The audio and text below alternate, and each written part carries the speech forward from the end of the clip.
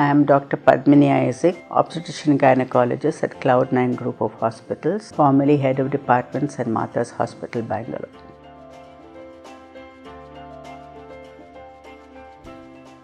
Fetal distress during any labor is managed the same way. It depends on the station of the head, the dilatation of the cervix, and the position of the head.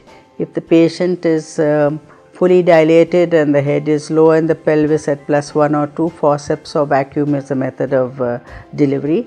If the cervix is not fully dilated or the station of the head is high, +1, Caesarean section is the method to deliver the patient in fetal distress.